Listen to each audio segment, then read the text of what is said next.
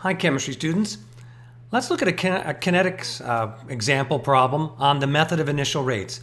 There's a follow-up to this with a more complex reaction, but this one will help you get started. And so try to do this one, watch this one, and then try the assessment at the end. And if you can do that, then move on to watch the more complex version of this method of initial rates. So what we're going to be doing is looking for a thing called the rate law. And we know that the rate of a reaction, that is how fast the reaction happens, it will depend on the temperature of the system and the concentration of the reacting species.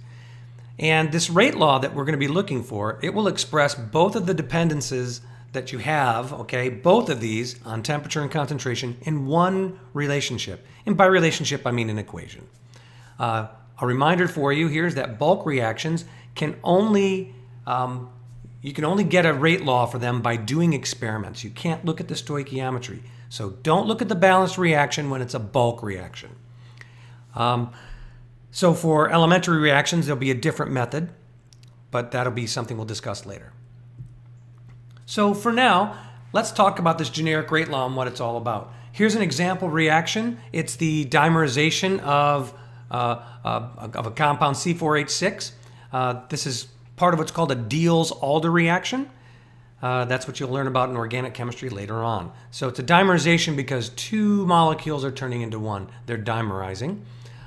So here we see this thing called the rate law. And the rate law is everything that's encompassed inside that circle right there, that oval.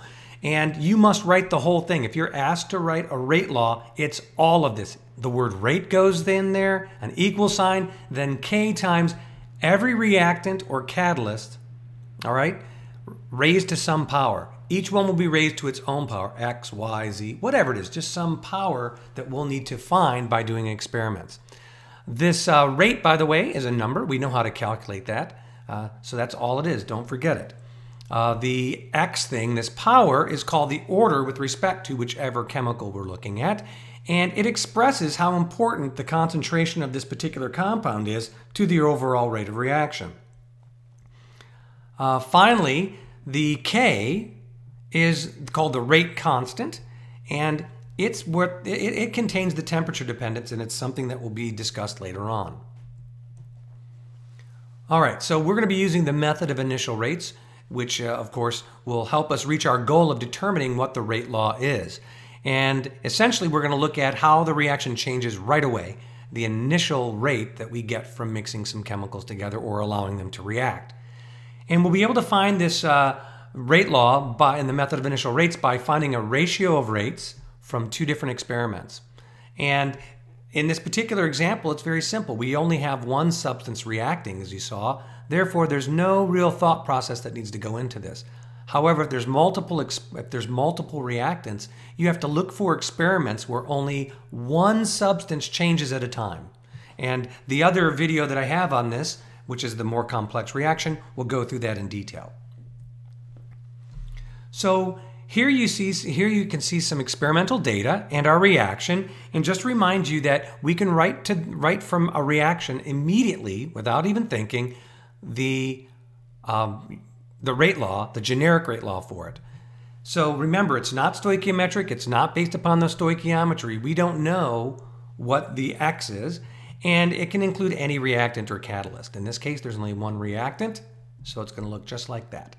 Rate is equal to K times C4H6's concentration raised to some power X. We can choose any trials we want in this particular instance because they all refer to the same compound changing and only that compound changing. So let's take a look at trials 1 and 2. We'll focus on that data. Trial 3 is something that we don't need to worry about for this particular example, but we could. All right, and now that we have this rate law and we have the generic rate law, each trial can be given its own generic rate law. Notice that I've given this a subscript 1, and the concentration over here is subscript 1, to just tell myself it's from trial 1. And of course this 2 and this 2 are from the trial 2. So what we're going to do is we're going to use this information now and make a ratio of rates that will allow us to find X. And here's where we're going to have some fun with some math. All right, so here's where we left off in the last slide. And if you take a good close look at this, we've got, we're focused on our data here, and we're focused on our two generic rate laws.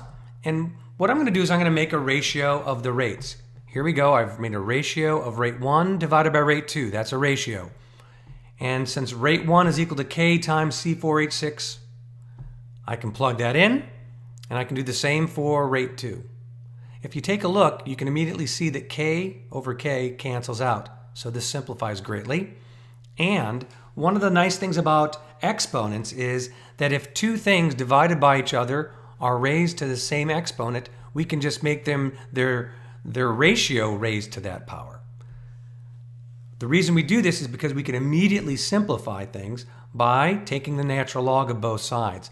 If I take the natural log of both sides, I get the natural log of rate 1 over rate 2. That's from right here. Now if I take the natural log of this side, I get natural log of that raised to the x. However, another aspect of the log algebra is if I've got a log, a natural log or any other kind of log, any power can be brought down as a multiplier. So right here I've brought down the x as a multiplier. The end result is something where I can rearrange this to solve for x. And if you take a look at this very initial left-hand side where it says the order is equal to the natural log of the ratio of the rates divided by the natural log of the ratio of the concentrations is how we solve every one of these problems.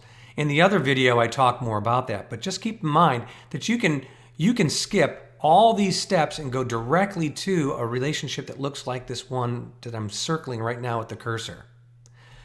From here, all we do is plug in the data from trial 1 and 2. So the rate from trial 1, the rate from trial 2 goes right where it should be.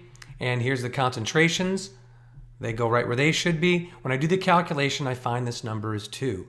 And what that means is I can now tell you what the exact rate law is. It's not a generic rate law anymore. This is the rate law for this reaction. And what we would say is this reaction is second order with respect to C4H6. That's how we would say this. So rate is equal to K times C4H6 concentration raised to the second power. We're not done yet though. We need to find out what K is with the rate constant. And so we have our rate law. And to finish this up, it's very simple. We're going to choose any trial. And I'm going to choose trial 1. But I could have chosen 2 or 3, it doesn't matter. And all I do is I rearrange to isolate K on one side, which means solve for K. So I've done that.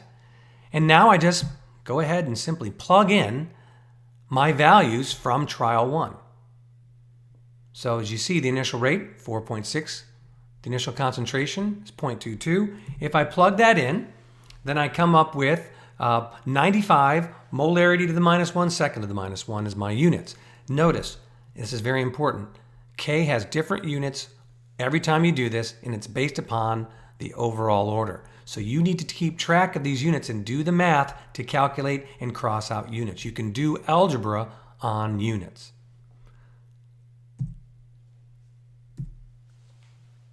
All right, so now that you have a little taste of how to do this, I want you to try to answer these questions. If you can do these without any issue, then you've really learned how to do the basics of the method of initial rates. When you're finished, move on and try the next video, which is of the more complex reaction. Thanks.